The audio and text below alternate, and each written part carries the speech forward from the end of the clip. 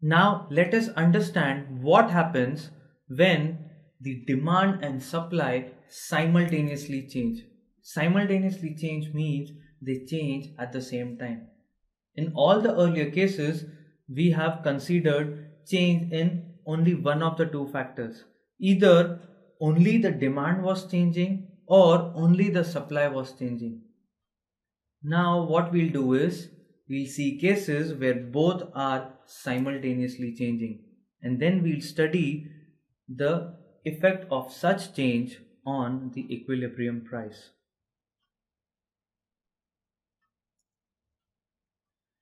So now let's consider the first case. Let's consider the first case. Here DD is the original demand curve and D1 is the new demand curve. We can see that the D1 is above the original DD demand curve. This means the demand has increased. Again, we have a curve SS, which is the original supply curve, and then we have S1. Now S1 is on the right hand side of the original SS supply curve. That means supply also has increased. So in this case, both demand and supply are increasing at the same time. Both are simultaneously increasing. So let us first take the original case where DD curve is cutting the SS curve. The DD curve is cutting the SS curve at point E. So we see that Q is the equilibrium quantity and P is the equilibrium price. But what happens when both increase? Demand also increases, supply also increases. But let me tell you, in this case, demand and supply are increasing in the same proportion. There is a proportionate change in the same. Both are increasing by the same degree. So what happens? Since demand is increasing and supply is also increasing by the same amount, by the same fraction, by the same proportion, what happens is the price remains constant. Because we've seen that when demand increases and supply remains constant, prices tend to go up. And when supply increases, demand remains constant, what happens is the prices tend to come down. So both the actions tend to negate each other. By increase in demand, the price goes up. By increase in supply, the price comes down. So both the actions average each other out. Both the actions negate or nullify each other's effect. So the effect on price is nil. The price remains constant.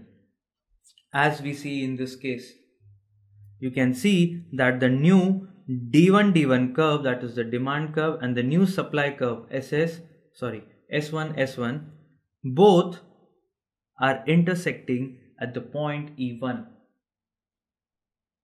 The point E1 forms the new equilibrium, where Q1 is the new equilibrium quantity and P is the new equilibrium price. But P is same in both cases. The equilibrium price in the earlier case was P. The equilibrium price now after the change is again P. This point E1 is extension of point E only along the x-axis. So the price remains the same. So we can say that when both change by same percentage, that is when demand and supply increase by same percentage, the price remains constant. The price does not change. And that is the first principle.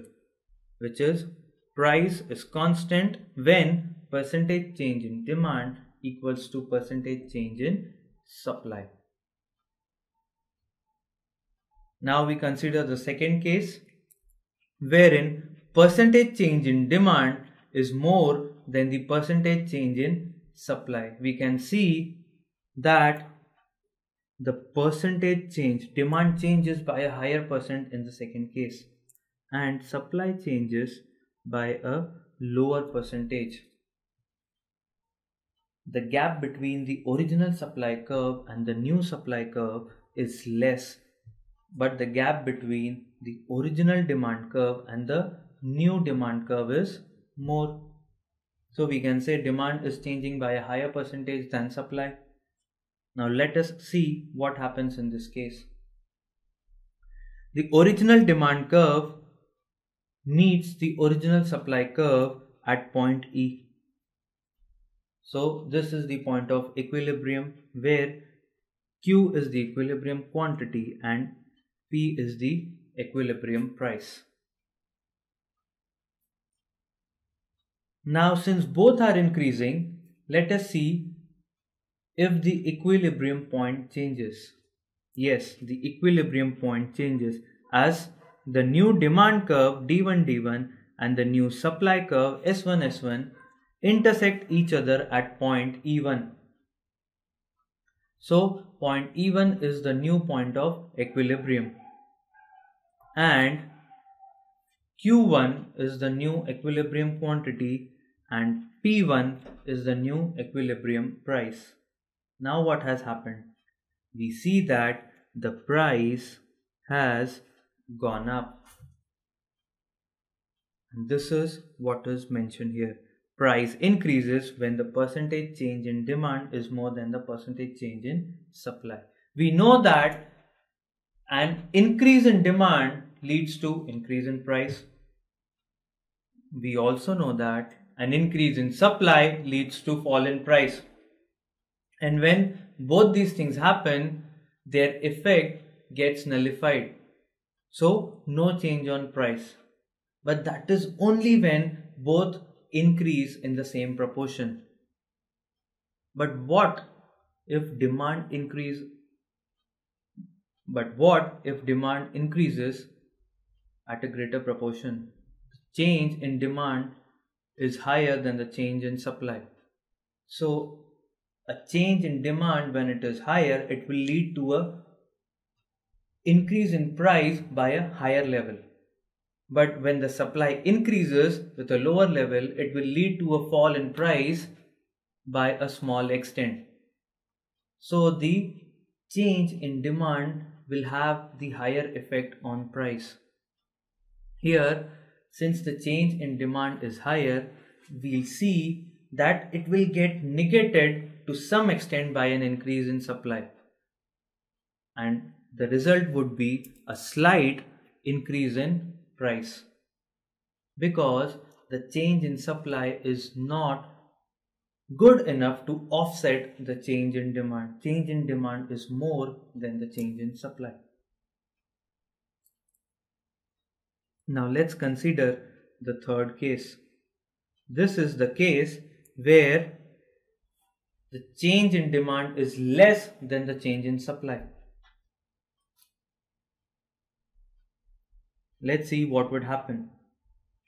Here again we have the original demand and supply curves which meet at point E. So E is the original equilibrium point where Q is the original equilibrium quantity and P is the original equilibrium price. Now what happens is supply is increasing. So is demand. Demand is also increasing. But we see that the increase in supply is more than the increase in demand. The supply is increasing at a greater proportion with a greater percentage. So now in this new demand and supply curves, we see that the new intersection point is E1. So the point E1 becomes the new equilibrium point where Q1 is the new equilibrium quantity and P1 is the new equilibrium price.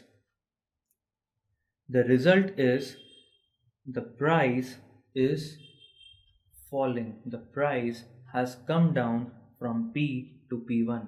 Now, why has the price come down from P to P1? Because the increase in supply is more than the increase in demand. So, there is excess stock in the market. So, for the producers to sell off all the stock, they'll have to sell it at a reduced price.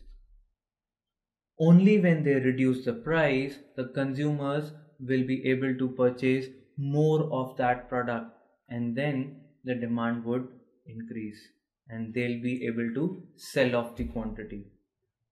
So we see that when the supply increases in higher proportion than the increase in demand, the prices tend to fall. The equilibrium price comes down. So this justifies our third proposition, which says the price decreases when the percentage change in demand is less than the percentage change in supply.